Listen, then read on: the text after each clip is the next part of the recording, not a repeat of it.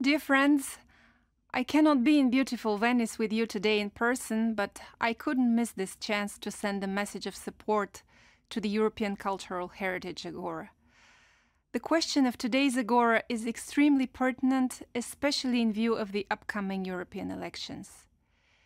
It was of dreams and hopes that our horizon was made when we set sail towards a united Europe after catastrophe. It was through conversations, through discussions that people like Altiero Spinelli, Konrad Adenauer, Robert Schuman and Jean Monnet started this project. Today, these are no longer utopias. They are a reality we built together. And we continue to build solid progress. We face our challenges together, like the pandemic or climate change, and allow our young people to discover this space together too, for example, through the Erasmus Plus program.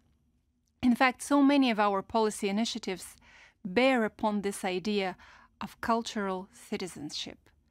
From the European education area, empowering our member states to work together as they pass on European values to their learners, to the Jean Monnet actions, which support a lively community dedicated to European studies around the world.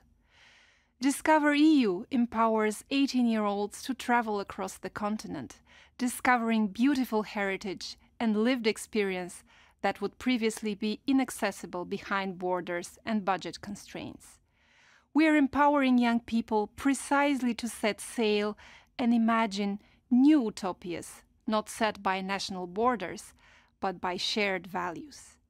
Creative Europe also empowers our cultural operators and our creative sectors to work together, to learn from each other, digitalizing culture and protecting our heritage from natural and man-made disasters.